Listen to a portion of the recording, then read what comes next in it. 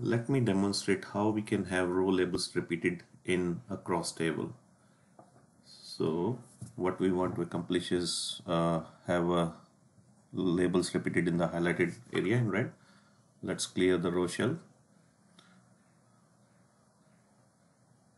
We'll create a new calculated field with the function index, which essentially acts as a row number,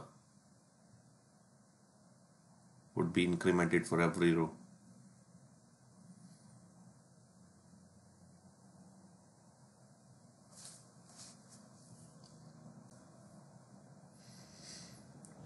Make sure you convert it to discrete.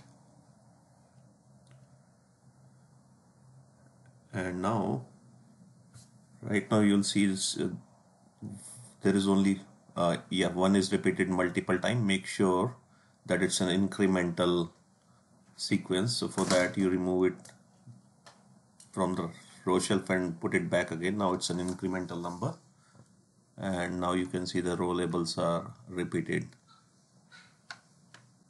Now what you can do is you can hide this column, calculated field column.